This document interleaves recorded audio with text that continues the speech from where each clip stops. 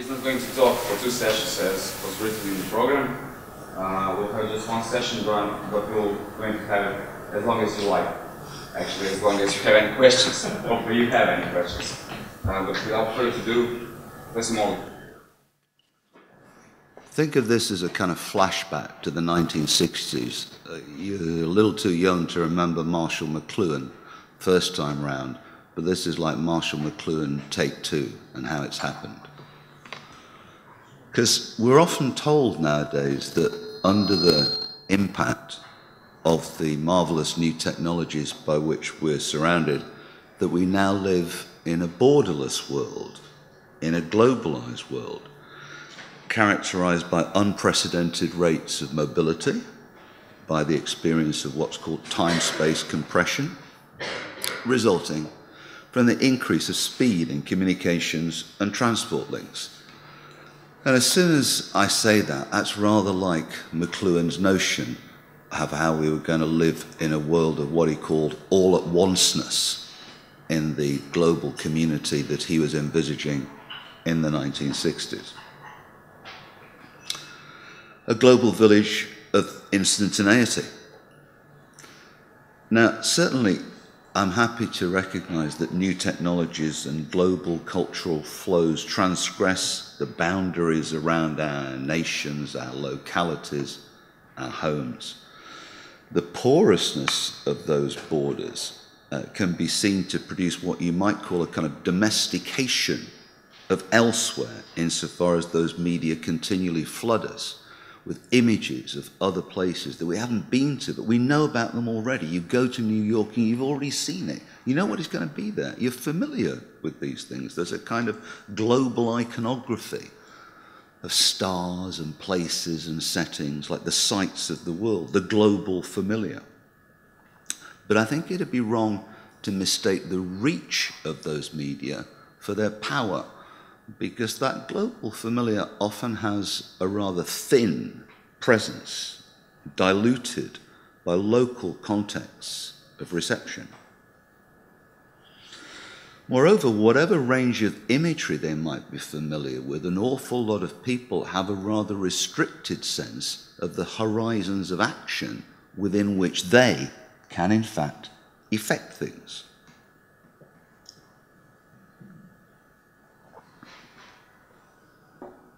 That begins to say that global cultural forms still have to be made sense of through local forms of life.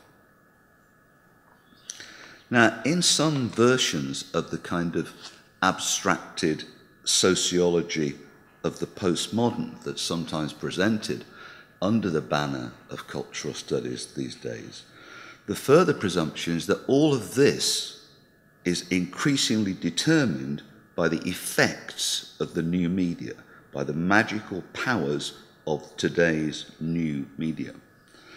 And from that kind of perspective, following McLuhan, then the principal task would be to identify the essence of today's media, and then we can deduce their effects from that essence.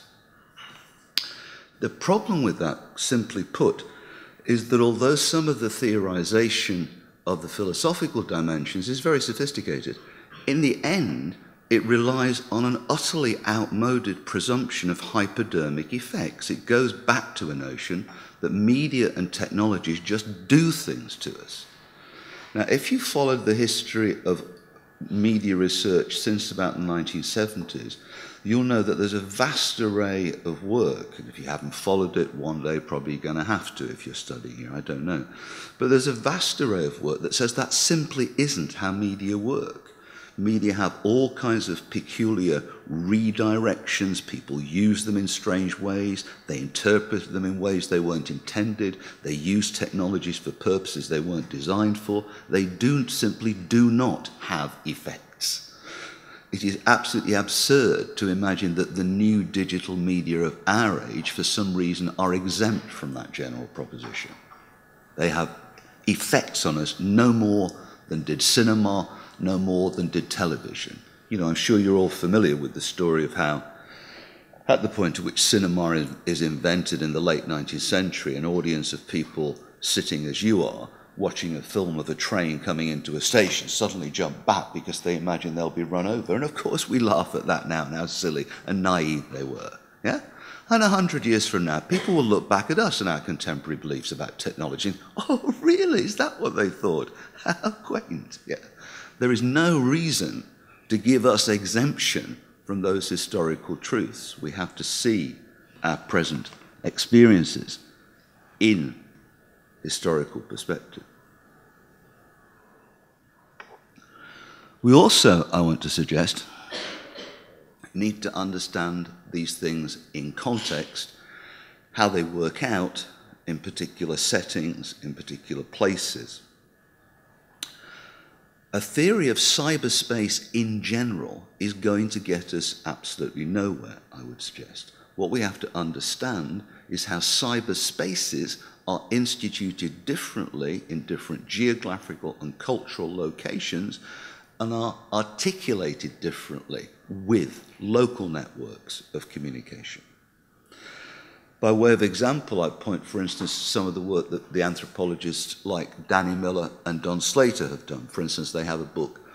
They looked at the specific use of the mobile phone and the internet in different parts of the Caribbean, and what they're interested in is how the capacities of those technologies are used and inflected differently in cultures which have specific characteristics, like in some parts of the Caribbean, an incredibly intense oral culture built into the structure of everyday life. Okay, so now you've got oral culture on a mobile phone. That's different from mobile phones in other places where those kinds of oral cultures are not so well developed. To give another example of the ways in which technologies do or do not have effects, Slater tells a story about internet technology in West Africa where he was studying. And he takes the case of two different villages in the same region. In the one village, they got a lot of funding from UNESCO, the United Nations educational thing. And they were able to have a purpose-built computer center with high-class computers, fast modems, a good connection, and indeed an air-conditioned space to avoid damage to the equipment through moisture and so on. But the sad thing was that where they built it was a little bit out of the way from where the villagers tended to go. They had no real reason to go there other than to visit this centre. It was really badly underused. It didn't seem to kind of make much difference at all to people's lives. But in another village not far away, there was a guy, an American guy, who'd been there as part of the Peace Corps, you know, this thing where you can volunteer to help poor people in the third world. You go to the Peace Corps and you spend a year doing good in this particular place. Anyway, he's coming to the end of his year there, and he had an old laptop there's no point in taking it back to the States. It was out of date, it was breaking down, it wasn't much use. But he'd made friends with a guy who ran a cafe, and the cafe was at the place where the bus stops and the taxi ranks are, where all the people from the local villages had to go through on their way to market or on their way home. So this guy puts this clapped out piece of crappy old technology in his cafe, because he'd been given it for free, lets people use it, and you know, guess what? That one makes much more difference to people's lives because it plugs in to the pre-existing systems of communication, both orally and in terms of transport links. And later on, I may bore you with the question of transport, which isn't much discussed usually within communications and cultural studies, but that's where we're heading in this paper. So, just to sort of make some introductory remarks there about how technology does not, in fact, have predictable consequences anywhere, and you cannot deduce the effects of a medium or a technology from its essence. All right, now, as I go on, I'll use examples to try and illustrate points, and sometimes they'll be outlandish. You think, oh, well, but here's one. The mobile phone. I don't know how many of you have any football supporters here, but you may know that in some countries, the fans have a habit of trying to throw things at the players of the opposing team when they come near the edge of the pitch to take a corner or something, you know? Which is clearly a dangerous business. And the usual thing people throw is like a coin. But if you've ever tried to throw a coin, it's very, very hard to throw it accurate. It's not heavy enough. The wind blows it in the wrong direction. You've got to be a really good shot to hit the referee on the head from 100 yards with a coin. However, if you repurpose a different technology, supposing you had an old mobile phone that you didn't care about anymore because it's crap and who cares. That's a wonderful thing to throw. It's just the right weight. You can aim it perfectly. It's not going to get deflected in the wind. It's not just a story. I don't know if there are any Galatasaray or Fenerbahce fans here, but Istanbul fans are particularly keen on throwing things at opposing players, as you can sometimes see if you watch on the European League on the television. Outside, but, okay, and it's known they do that. So there are police searches at the gates for, you know, things they might dangerously throw at people. The one thing the police can't take is your mobile phone. Oh, come on, man, you're going to take my mobile phone? You don't know. There is a trade in second-hand, unwanted, non-functional mobile phones that people buy specifically for the purposes of throwing. Right? Now, it's a very strange thing, you could say, to do with a mobile phone, but I just want to show you just, you know, it's not just, you know, everybody knows the story about how when the mobile phone was invented, they thought that text messaging was going to be a very minor function. It was only thought that it was going to be of use for people like travelling salesmen who needed to get back a message to their central office to see if they had 40 litres of oil in store for the next grocery shop rather than 50. They thought it was a really minor thing. Nobody expected that text messaging would become the major purpose of the mobile phone at a certain stage. Of course, that's changed now. So, technologies have variable uses. It depends on context. It depends how they're incorporated into context.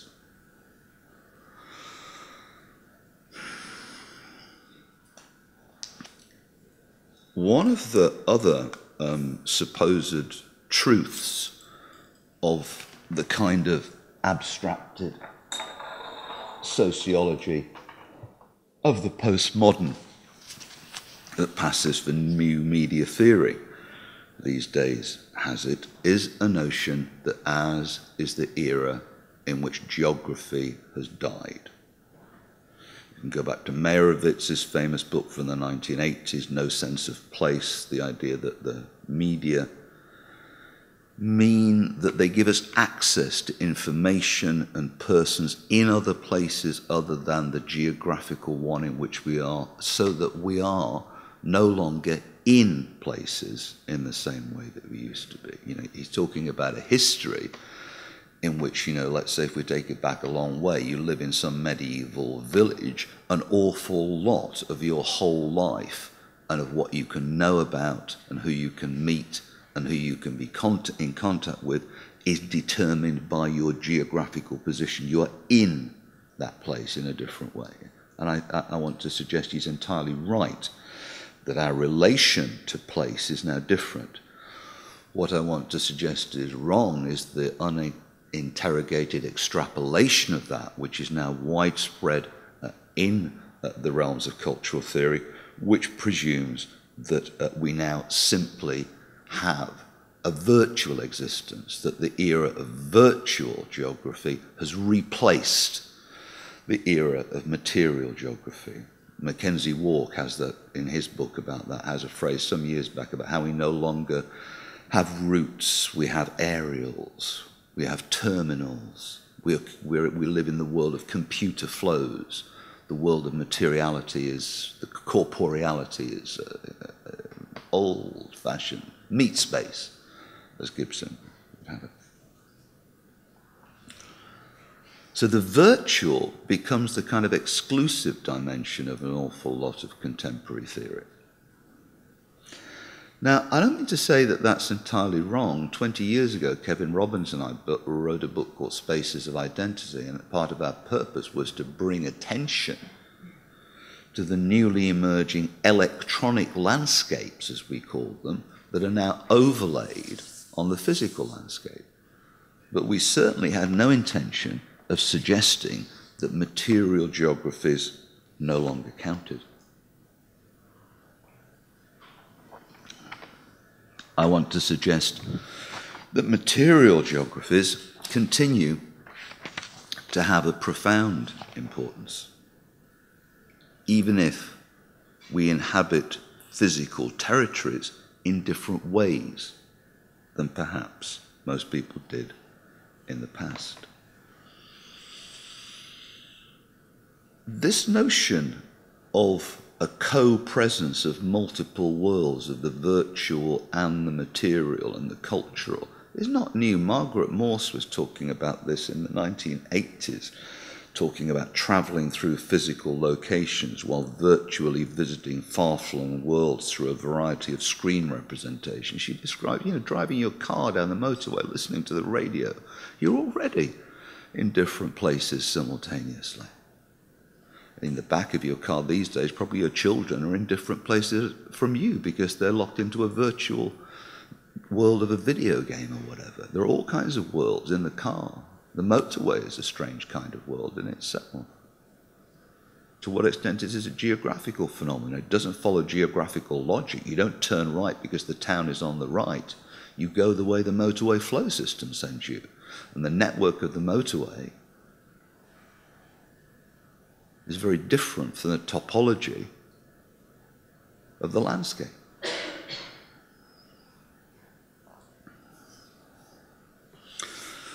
What I'm interested in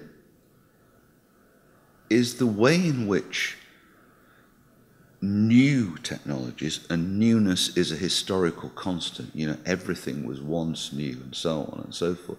The new technologies continually get domesticated and inscribed into our everyday lives. What I'm interested in is trying to propose a way to think about how we inhabit that world, how we weave these new technologies into our lives.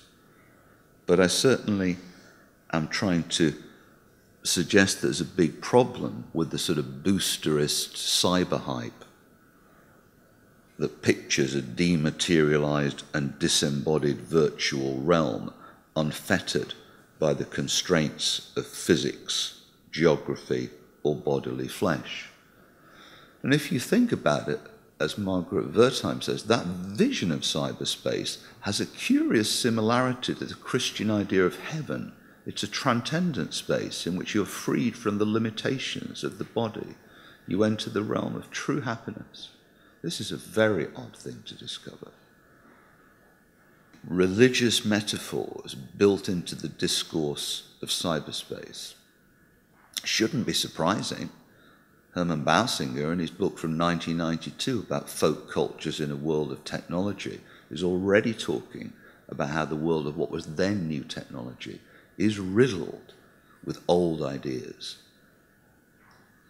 Certainly, in Nigeria in particular, it's well known that if a witch wants to make trouble for you, what she may do is steal your SIM card while you're asleep and insert on it the numbers of another person who your partner does not know about, who will then have inscribed embarrassing messages on your phone, and the witch will leave it open at a place at which your husband or wife or partner is likely to see it. I mean, how evil is that? But that's an everyday presumption in certain parts of Nigeria. If you've ever seen Nollywood films, they're full of the most extravagant stuff. But they're no more extravagant than the absurd Western bankers and so on who come on and spout unbelievable witchcraft about development and progress and employment, and how this government, unlike all the previous governments, is not corrupt. And of course the oil minister was not doing anything wrong when he gave the entire oil field to his son-in-law. It's just a mistake, you know, just a bureaucratic mistake. Technology malfunctioned and we sorted it out. Behind there, perhaps, you begin also to hear another thing, which partly comes from a historical perspective. It partly comes from the work of Fernand Braudel and the Annales School, where they talk about having to understand history as having simultaneously different times, that we live on different timescales simultaneously. Very complex, very useful analytical device. Bruno Latour puts it more simply. If you look at the book that he does with Michel Serres about We Have Never Been Modern, about how we are all mixers and brewers of times, Latour gives a very simple example. He talks of himself putting up a shelf in his Paris apartment one Saturday afternoon. And he says, look at what I'm doing. I'm using a cordless electric drill, very recent, fancy new technology. But for some of my activities, I'm using a hammer, which is a Paleolithic tool. Yeah? It's been with us for a long time. I'm talking about it to my wife on the mobile phone to make sure that it was there that she wanted the shelf and not there. And we're having a row about it because I misunderstood her. But we've got a whole, he gives you a sense of the way in which we're all simultaneously living in different times, using technologies from different periods. And those technologies are creating more and more forms of symbiosis between themselves. They're dancing around each other, finding ways to survive. If you think back to the moment in which cinema imagined it was going to be killed by television in the 1950s, and you think about all the techniques that cinema developed, making spectacular films bigger than television can show with more profound special effects and so on, it found a new place so it could survive alongside television. Now we're told this is going to be the era of the death of television. What's television doing? It's busily publicizing the website at the end of the program. It's encouraging you to tweet about the television program. It's finding ways to live alongside these new media. We live and will continue to live in these mixtures. We are the people who are making the brew. And to think of us living in this media era, and then that media era, and then the next media era, is just nonsense.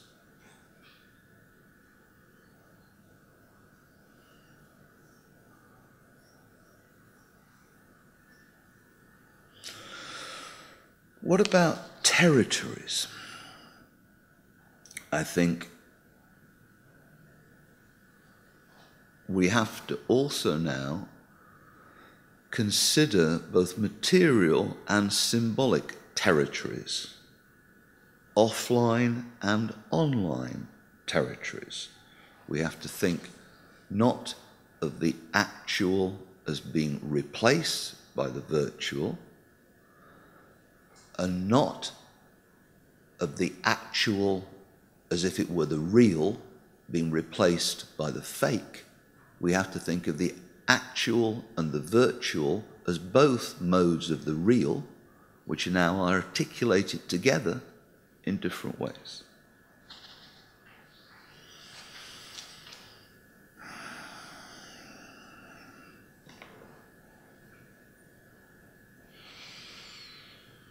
I've been doing this stuff a very long time. That's how I lost my hair.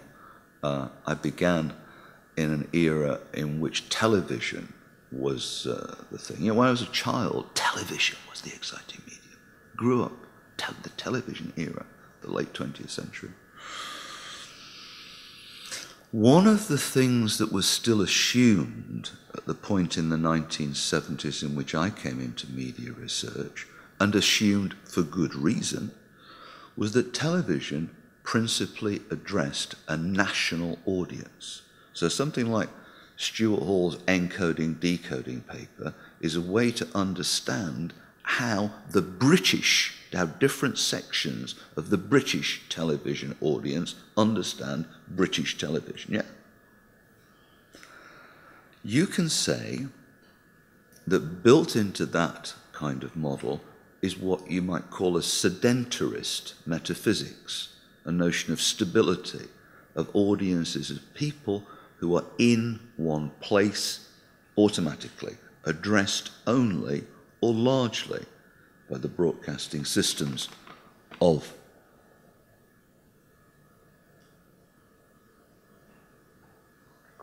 the state which has legal ownership of that territory. That's what the whole debate in UNESCO was about in the 1960s, the notions of communication sovereignty and defending national space against the encroachment of whether it's the Americans or whoever else. Clearly, that kind of model needs quite a lot of adaptation now. We now live in an era in which things have changed. Nations have lost such communication sovereignty as they had. And there is, in some ways, more transborder mobility, both of messages and of audiences.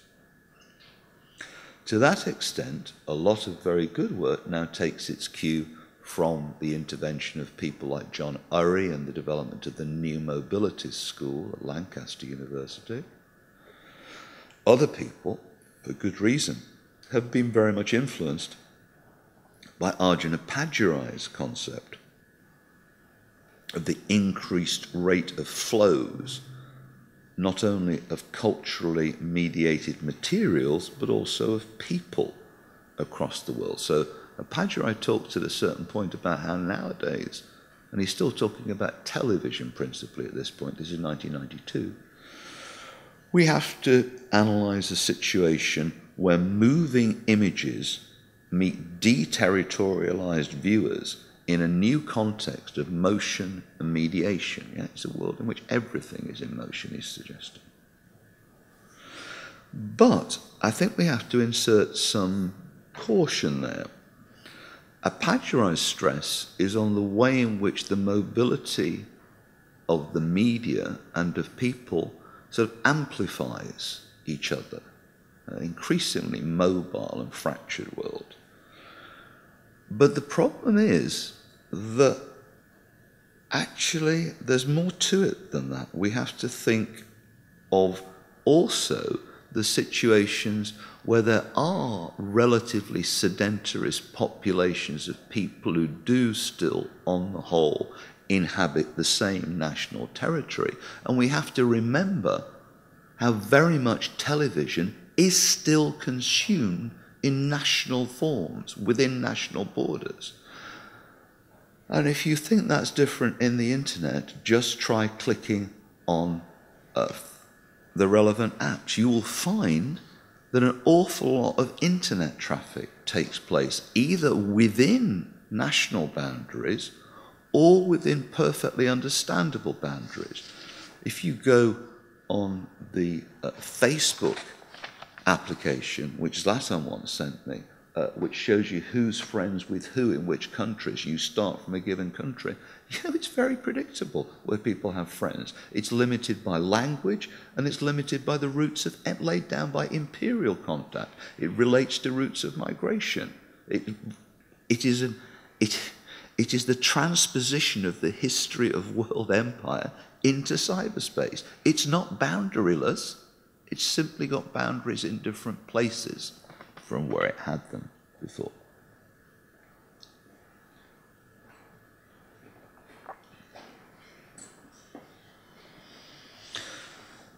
The point being, Paduraj is right that spatial localization, quotidian interaction, and social scale are by no means always isomorphic. They don't always fit together. That's why he talks about disjunctures between ethnoscapes and mediascapes. The fact that it's so much easier for media images to cross borders than it is for many people. But, as Peter Adey puts it, if mobility is everything, then it is nothing. This generalized model of a mobile world isn't actually going to help us very much, because we have to think about what Doreen Massey calls the power geometry of mobility. Who is mobile? Which categories of persons are mobile? Across which range? Who has control of their mobility? Who chooses to be mobile? Who is forced into mobility by circumstance? Who, as Ulf Hannertz puts it, becomes an involuntary cosmopolitan, having to learn a new language because they had to leave their country of origin and get a job somewhere else, and they've got to learn that language, even to drive a taxi, even if where they came from they were an engineer. Yeah? There are different mobilities. People are differently mobile, and they have different access to forms of virtual mobility as well. What we need is a power geometry of how those things work.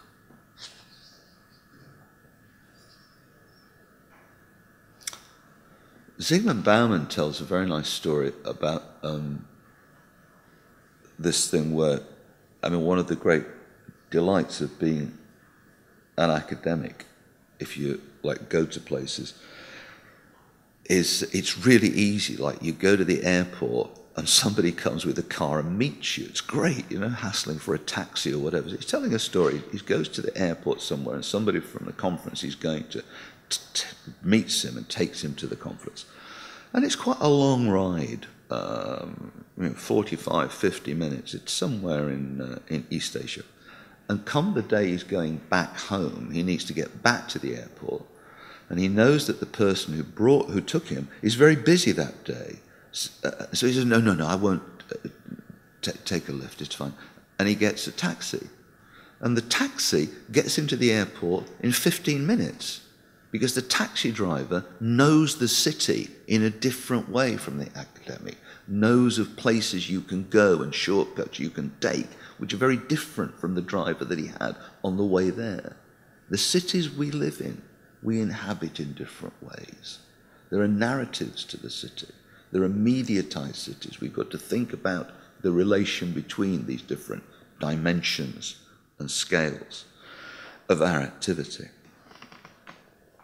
And we mustn't get carried away with these ideas of us all being mobile.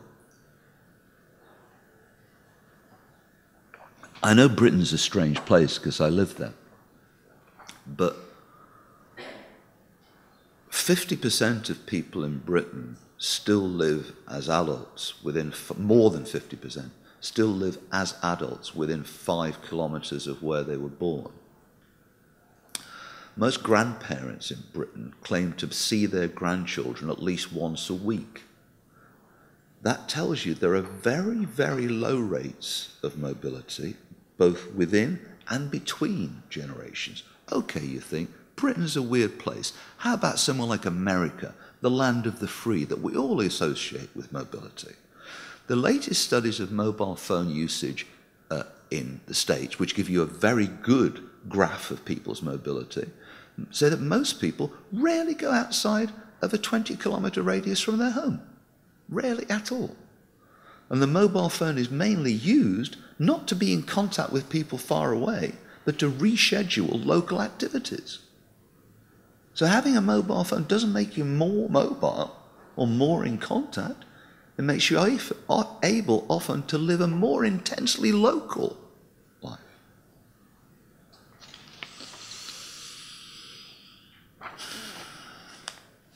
For all of those reasons, I'm here trying to suggest that the way media and communication studies has developed over the last 50 years or so, with its increasing emphasis simply on symbolic media methods of transmitting information, is a mistake.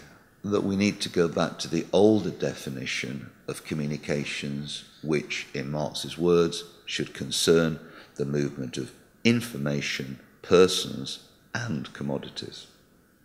Physical movement alongside virtual movement. Now, it's certainly true that changes in transport speed and efficiency, reducing transport costs, principally in the realm of container shipping, is the bedrock of globalization. Without that, you can't have globalization. That's what time-space compression is founded on. It's the key driving force of the global economy. But guess what? Although the discussion of time-space compression in our field is a relatively recent, things perhaps since the 1980s, any respectable historian will be able to explain to you that time-space compression has a very, very long history. It's been going on for 3 or 4 centuries at least. And some of the changes in those times, such, for instance, as the arrival of the railways and the steamships in the same part of the late 19th century, were much more revolutionary than anything we've seen today. If you look at the work of people like Stephen Kern, you can see that rates of change, or David Edgerton, rates of change in physical mobility and in communications efficiency are much proportionately faster in the late 19th century than they are now.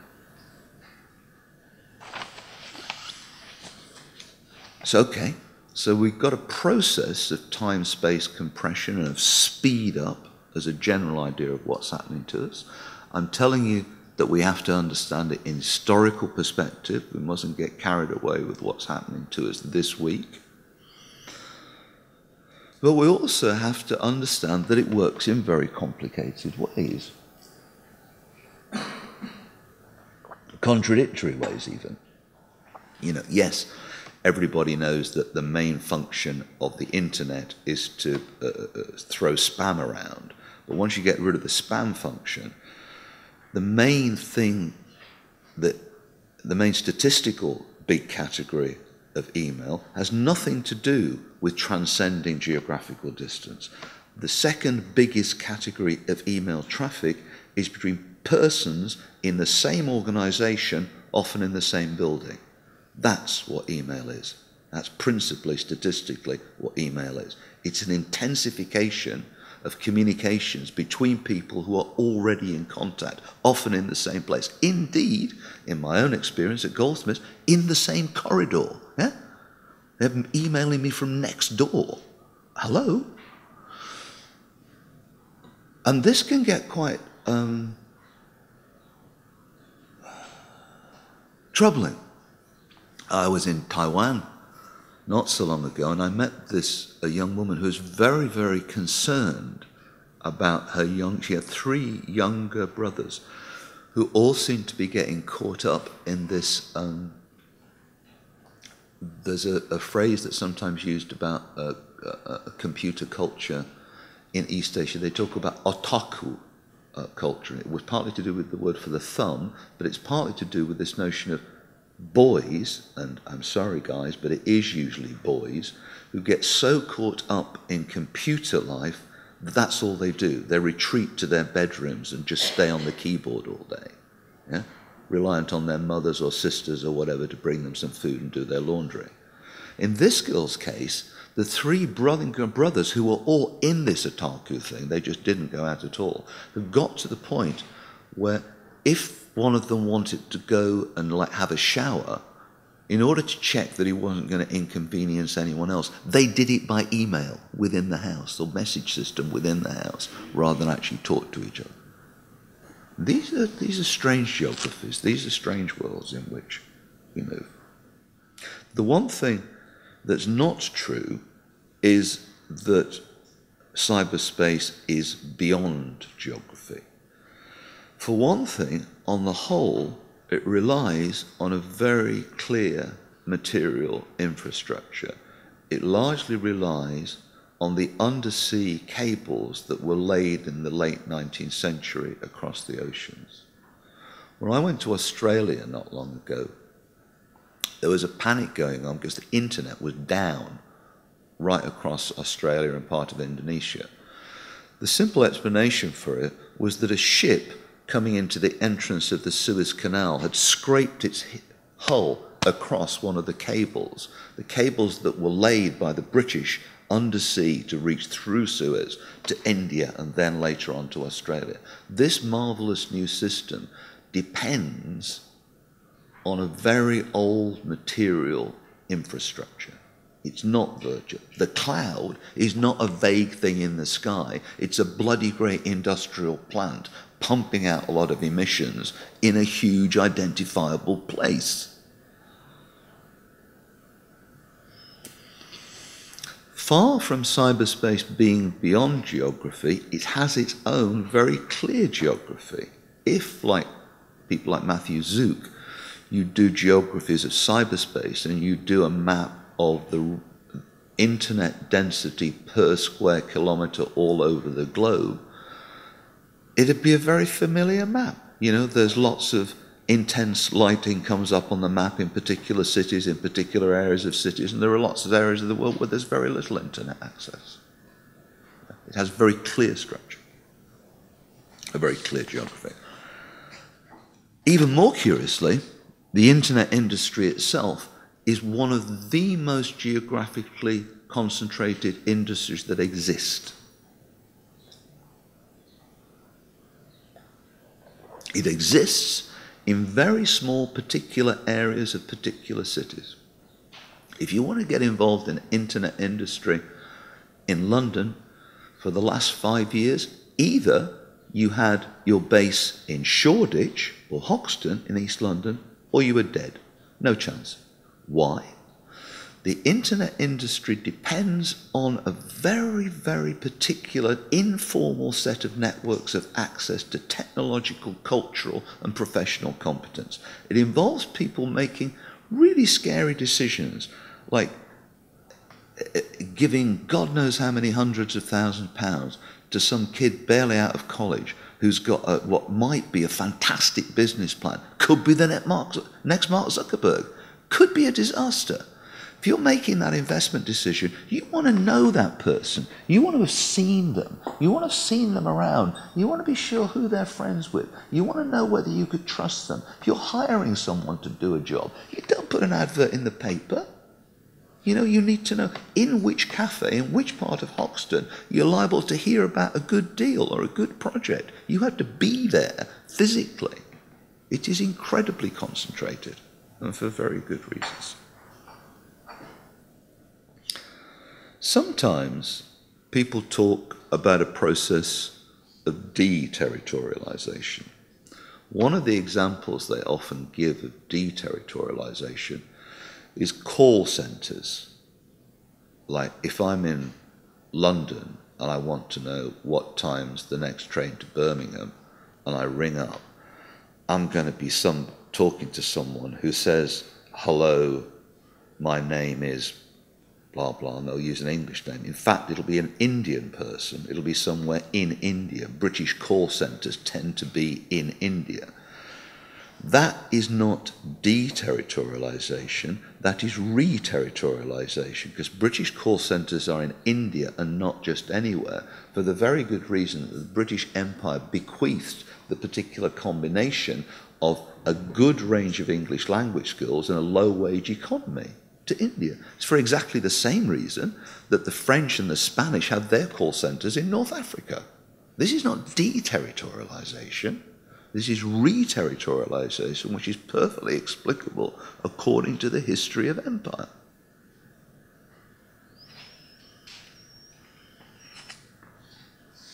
I talked earlier about the kind of religious dreams that people seem to have at a certain point about the internet and cyberspace as a means of getting away from the body, getting away from the old boring identities and being able to playfully inhabit all these new virtual identities.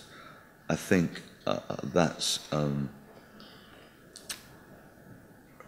happily a vision which has faded. If people have begun to realize that for most of us, the mobile phone, the internet, the smartphone, whatever, is a set of banal overlays on our existing life. They're not fantastic transformations. They're useful. They're dead useful. And they have their problems. But I think the banalization of those technologies is where one needs to look, because it's when they become banal, overlooked and forgotten that they are perhaps most important to us.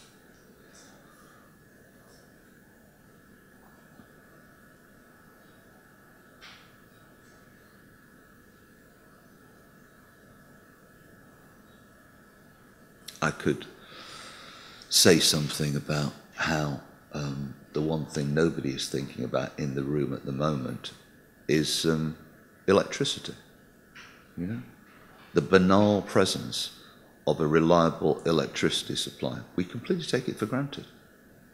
It's actually, this is the thing that is making our discussion possible. This is a profound, and was experienced at the time as a profound change, as a magical change. To us, we just live with it. There are problems with it of different sorts. The question is how we shape it into our lives as much as how it shapes us. Material factors, as I claim, continue to have profound effects. And I think there's a lot to learn by thinking about transport, by thinking in the way, in the North American tradition, you'd be thinking about Harold Innis or James Carey or people like that. Within Europe, it's people like Armand Mattelart who have best developed this perspective, I think. But they're all of them in the business of trying to think again about the materiality of communications. Here we come to a complicated metaphor. As far back as the 1930s, the German art historian Rolf Arnheim proposed that what was then the new invention of television was best understood as a means of transport for the mind, as analogous to the car or the train or the aeroplane, fundamentally a mode of distribution, but now of images. So, is that better? Okay, sorry. Arnheim's argument, as I say, links to Marx's question about the movement of persons and things as well as ideas. He works at the level of metaphor, by transposing the function of the physical modes of transport to the virtual sphere, where the entities being transported, images and ideas, are themselves immaterial. But if you are living in Greece, where you see the word metaphor is on the side of furniture moving vans, metaphoros. That's what a metaphor is. It moves something from one place to another, whether it's an idea or a person or a thing. It's a different way of thinking about communications, a way that restores the broken linkage between the material and virtual dimensions. I mentioned earlier the work of the French political economist Armand Mattelart. He goes back to the physiocrats of 18th century France, who were very keen on the positive functions of transport in constituting the nation of France. They understood that a nation isn't a thing which happens to have transport in it, that a nation is in some part constructed through its communication links. The metaphor works in lots of ways. When Al Gore at a certain point in the 90s is talking about the information superhighways of the new age, he's referring you back to the superhighways of America, which he takes as a natural fact. America had that highway system because during his time in Germany in the Second World War, General Eisenhower had realized very well how much the National Socialists and how effectively the National Socialists had used the construction of the Autobahn system to construct a feeling of German nationness, of German nationality. This is Benedict Anderson, an imagined community, on a whole other scale. The role of transport links in creating geographies. Not geography as a backdrop against which things take place, but the constitution of communities through transport links, by means of transport links, be they material or virtual. The constitution of networks, to move into Castell's territory, which overlay the physical connections, which enable, and in some cases disable, different modes of activity. If you think about Northern Europe and the high-speed train links that are being built across Northwest Europe, they're fantastic if you want to get from London to Brussels or Paris or Frankfurt or even Milan, and quite soon Madrid, if not Barcelona. All those places are now in effect closer to each other than they were before. Yeah? At the same moment, as someone living in London, it's now much easier, faster and cheaper for me to get to Paris than it is to get to Newcastle, Liverpool or Manchester. At the same moment that it brings the major cities of northwestern Europe into a tighter and more efficient set of connections, it makes other places far away, further away. Britain is disaggregated. The terrifying economic divide between the southeast of Britain and the rest of the country is massively exaggerated by this pull into Europe. Any get there is not so great either. The thing about high-speed trains is that they're high speed because they don't stop anywhere. If I go to Paris, one of the things I'm likely to be doing is trying to visit some friends in rural France to the north, east of Bordeaux. There used to be a train I could get overnight from Paris directly to where they live. Been eliminated. What I have to do now is I get the high-speed train to Bordeaux. I'm there very quickly. And then I wait for a long time to change onto a slow train that takes me back to where my friends live. So the overall journey time is in fact longer and more inconvenient and more expensive. Yeah? So it's to do with networks and hubs and how, of course, the network facilitates connection between the hubs and by the same token makes it more difficult to communicate between the spokes. You know, you try getting from one city in what was colonial Western Africa without going through Paris. The fastest route is to go up and down through Paris, not to go across, not to go the way it's geographically close. So networks regulate, constitute, and exclude different categories of people. What is the EU doing? If you think about this thing they call the Corridor 8 project, this is extraordinary stuff. They're thinking about communications and the reopening of the Silk Road and the importance of trade with China, constructing transport and communications corridors that reach through the Balkans and the Middle East towards China. We're back in the 19th century again. Bismarck's dream was to build a railway from Berlin to Baghdad and then down to the Indian Ocean. This is another version of that scheme of empire and the constitution of territory.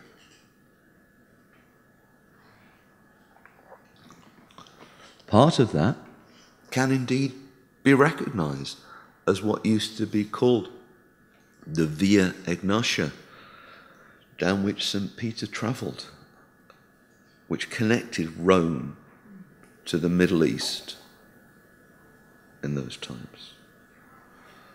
Old histories keep coming back. Lisa Parks, the American communications scholar, has done work here in Croatia and Slovenia about mobile phone networks and the extent to which some of them, at a certain point, were replaying and recreating what had been the territorial boundaries of the Habsburg Empire. They are reinventing Habsburg concepts now as markets, not as political constituted divisions, but as market divisions, the same territories. Connexity. Who has access to what? Who can go where? Who has a fast modem? Who has a slow modem? Who has which level of ability with these new technologies? Who is allowed into which place? You know, to go back to the earlier example, Bauman talks about the difference between the cosmopolitans, the rich cosmopolitans who are welcome anywhere as long as they've got a valid credit card, and those people whose visa status is now restricted, that it's very difficult for them to go anywhere at all. Within the Balkans, Ivo Dichev, talking about Bulgaria and elsewhere, he says, you enter a different country depending on your means of transportation. In some cases, there is the glorious descent by plane with nice airports and Europeanized border officers. This, he observes, is the kind of travel experience that encourages people to think that we have arrived at the end of geography. However, he adds, there are also those who make their journeys on the shabby, aging trains in which you secure the door with your necktie against intrusions and play card games with strangers on attaché cases. And further down the social ladder, buses full of suitcase traders circulate, asked to get off at each border, to stand in a line and open their baggage for checking. And of course, as he says, at the bottom of the transport hierarchy of those who cross borders on foot, led by obscure guides at night. You can make it more banal. If you look at São Paulo, the middle classes of São Paulo increasingly live in high-rise apartment blocks which have on top a heliport, and they travel around the city by helicopter from the top of one building to another. And their presence changes the whole soundscape of the city because you hear it all the time. The maids who clean their apartments live in the favelas. And it takes them not 15 minutes to cross the city, not 10 minutes like in a helicopter. It can take them between 3 and 4 hours each way on the bus journey from the favela to the apartment that they're cleaning. People live at different speeds. If you're a businessman, if you're a Chinese businessman with a lot of money, you get on a plane and you go to the States and you're there in 12 hours. One of the best established routes of illegal migrancy from China generally takes about 15 months because the migrants have to go on a very, very peculiar geographical journey, which is chosen in terms of the relative weakness of border restrictions in different places at different times. To optimize their journey, they have to go very slowly.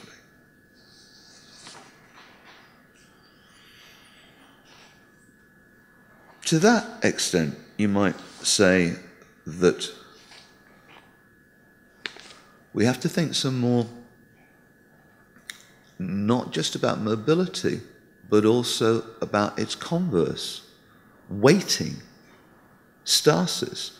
We could say that the amount of waiting that a person does is a very good index of their social status. Yeah? Hence the fast queue at the airport. Yeah? The privilege queue. But it's not just people. If we go back to commodities, as I said, the key to the global economy is container shipping. Globalization, we've been told, is to do with time-space compression and increased speed. But the funny thing is that the very latest container ships are being built to go slower and slower because it's cheaper that way. They get less hassle about fuel emissions and it's cheaper. They're more concerned about fuel costs. And anyway, the long-distance supply chains on which globalization has been premised are now in question in a different way.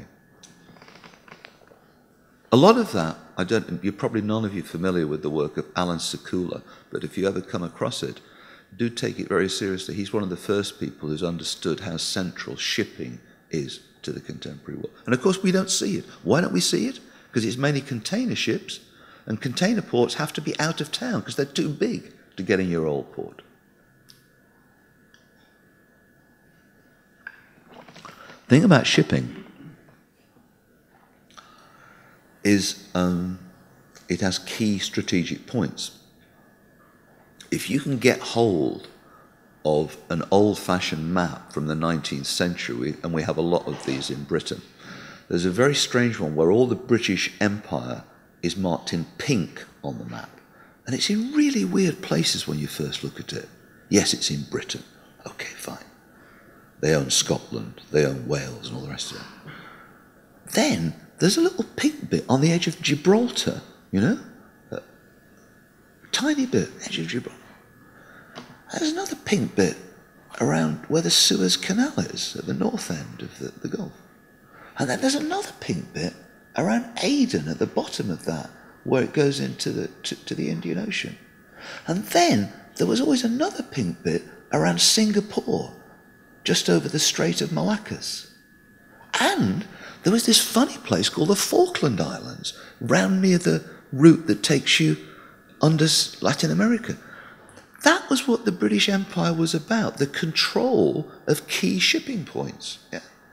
Now, what you find in a number of those places where there was pink is a different colour. If you look at the insurance map of the world, that's where there's piracy. The piracy, and the pirates are operating with GPS, all lots of very fancy technology, is driving the insurance costs of the shipping industry higher and higher. Thank you. So the routes are changing, the forms are changing, and the relationship between the material and the virtual is changing, but they're both there. You can't forget the one and just talk about the other. If we think about the city,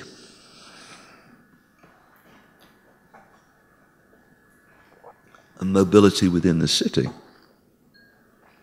and the role of the media within the city, Nick Couldry and Anna McCarthy talk about how electronic media increasingly saturate our everyday spaces with images of other places, imagined or real. It is more and more difficult to tell a story of social space without also telling a story of media, and vice versa. So the emerging picture is not of the collapse of place, but of the more subtle integration of other places and agents into the flow of our everyday life. They're talking about what Nestor Garcia Canclini calls a game of echoes, as it were. Not the substitution of urban material life by audiovisual media. Yes, there are screens all over the city, but they're reflecting things backwards and forwards between the material and the virtual realm.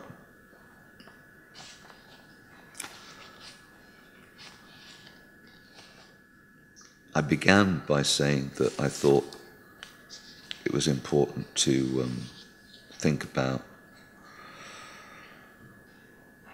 not just the relation of online and offline territories, but also beyond the unified notion of cyberspace, to think about cyberspaces and how they were differently articulated in different parts of the world, how the virtual is overlaid on the actual in different situations.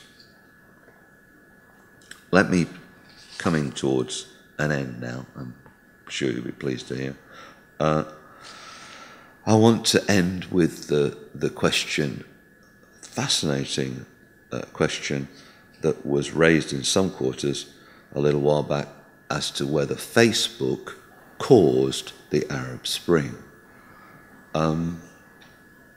or the Iranian, the Green Revolution, or whatever it was at another point. I think that's my mind boggles when I'm confronted with that. You're back again with the question I started with, of a technology having in itself the magical power to cause major events. If we look at what happened in Cairo in that period, let's not begin with Facebook. Let us recognize that there's a point in the story in which, between a small number of very important activists, Facebook was a marvelously effective tool for their self-organization. Yeah, but that's a way down the line. Let's go back, somebody was referring in this room only a couple of days ago to the 8 years of strikes in Egypt that preceded Tahrir Square. That was one dimension. Then you have to think about the public sphere in other parts. There was a novel called The Yacubian Building, which came out in Cairo in that period, only read by the literate upper middle classes, but it had an ironic and disrespectful air to the Mubarak elite, which was a new thing in Egyptian culture. It was then made as there was then a television program version of the Yacubian Building with this kind of ironizing of life under Mubarak and the corruption of it. And then there were a series of chat shows, only late at night, only on some channels, which also began to allow the articulation of a critical discourse about Mubarak's regime. The activists who used Facebook came in at that moment. There was a story already in play. Yes, between some of them, Facebook was very important. Facebook did play a point. Problem is, you can only do so much with Facebook. If you think about the very relatively small proportion of the Egyptian population which is literate, let alone has access to something like Facebook, you're speaking only of a minority of people. Having begun something and then got it rolling. Have people seen that film, The Square, that's been produced? There's a film called The Square on Netflix, produced by some of the people involved in Tahrir Square. It's fantastic, do watch it. That yes, they did use new media for all they could. Every time someone was beaten, it was very important to them to have, to have got it an image that they could then use and among their circuits to tell people what had happened. But the crucial moment came very physically when they elected a day on which they would each take responsibility for one district of Cairo and go there and start chanting in the streets, trying to bring people with them like a Pied Piper. And they brought people into the city and they were chanting about the price of bread. They were not chanting about Facebook. They were chanting about the price of bread. At that point, they got enough people in Tahrir Square to be confident that some of them could then go and surround the Maspero building from which Egyptian television and radio is broadcast. It's about half a mile outside Tahrir Square. And they went and they used the very medieval tactic of laying siege to the building. They physically surrounded it so no one could get in and no one could get out.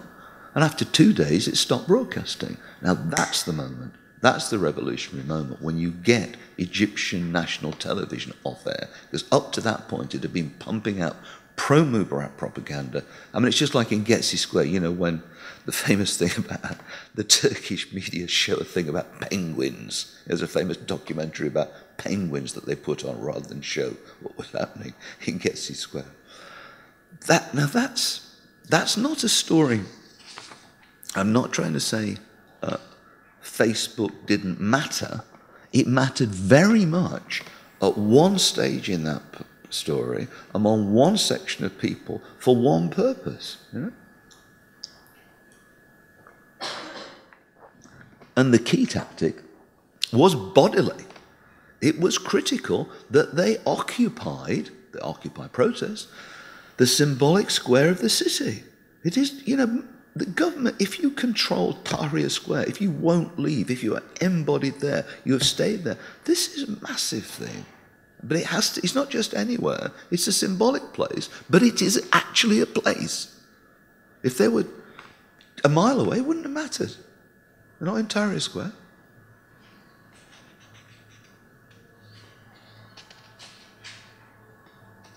And that's obviously a kind of exceptional moment, and an exciting moment, and an interesting moment about which many people have spoken and written.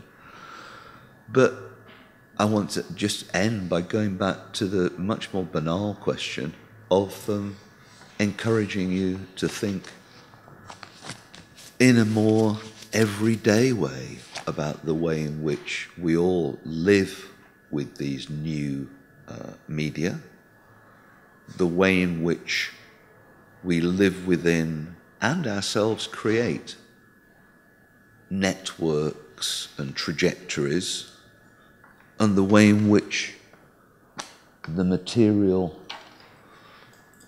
the actual, the virtual, the electronic landscapes are, for us, connected in their various ways, the way in which they echo each other, the way in which in some moments they undermine or contradict each other, to go back to Pajdari's notion of disjunctures. But also, if we want to think about power, I think I would say that technologies have most power, perhaps, when we're least conscious of them, when they become most banal, when they become invisible to us. I mean, and that's, what's he talking about? Obviously he's talking about, fancy things like when Donna Haraway starts talking about how we're all becoming cyborgs, and it all sounds like very kind of space age. Well, many of us have been cyborgs for a very, very, very, very long time. Hands up all those of you who haven't got a mobile phone with you. Hey! Quite a big proportion. That's surprising. Most places I talk, people have got them. When I get up in the morning, I'm sure many of my fellow glasses wearers or contact wearers will share this. I'm not David Morley, the person who functions in the world, until I have incorporated into my existence the technology with which I orientate myself in space and the technology with which I orient myself in time. Now I'm David Morley. Yeah? So I'm already a composite, and I suggest to you that many of you are composites, and will have been and will continue to be. Those things we don't see, we take for granted, but tracing the process in which, this was fantastic. At a certain moment in the Industrial Revolution, if you went into a factory with your own timepiece in Britain, you could get sacked, because time belonged to the owner. The owner had the clock that marked the time of your labour. He didn't want individuals being able to question whether he reset the clock, as owners often did, to cheat you by making you work an extra half hour. To even have a watch was an extraordinary thing. Of course, well, of course, probably you, presumably, you don't bother with them anymore because you've always got your mobile phone with you most of the time, and you can get the time on the mobile phone, so why have a watch? Certainly in London, that's the way my students behave. They don't have watches anymore because they wouldn't go anywhere without their mobile phone. Where are these technologies in our lives, and how are we living with them, and how is that related to the circumstances, cultural, economic and political, within which we live? Those are the questions I think are worth asking. I don't have any answers, by the way. I'll end there. I'm sorry to have gone on so long, but there you go. I'll finish now.